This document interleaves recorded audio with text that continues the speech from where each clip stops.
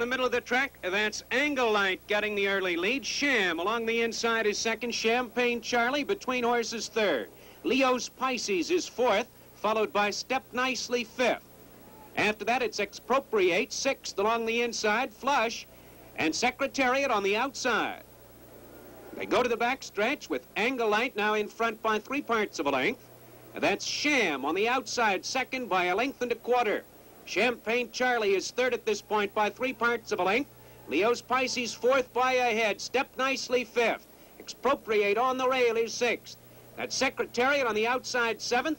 A gap of 5 lengths and Flush. Down the backstretch, nearing the 5/8 pole, Anglelight has the lead by a length and 3/4 with Sham second by 2 lengths.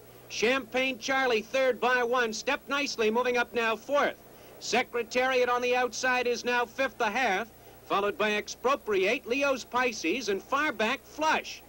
As they move to the far turn, Anglelight holds on to the lead by a length and 3/4. Sham is second by 1. Champagne Charlie third by a neck, and Step Nicely on the outside is fourth. Secretariat is fifth. They come now to the top of the stretch. Anglelight in front by 3/4 of a length as Sham moves up on the outside second. After that, it's Champagne Charlie third, Step Nicely fourth, and Secretariat in the middle of the track.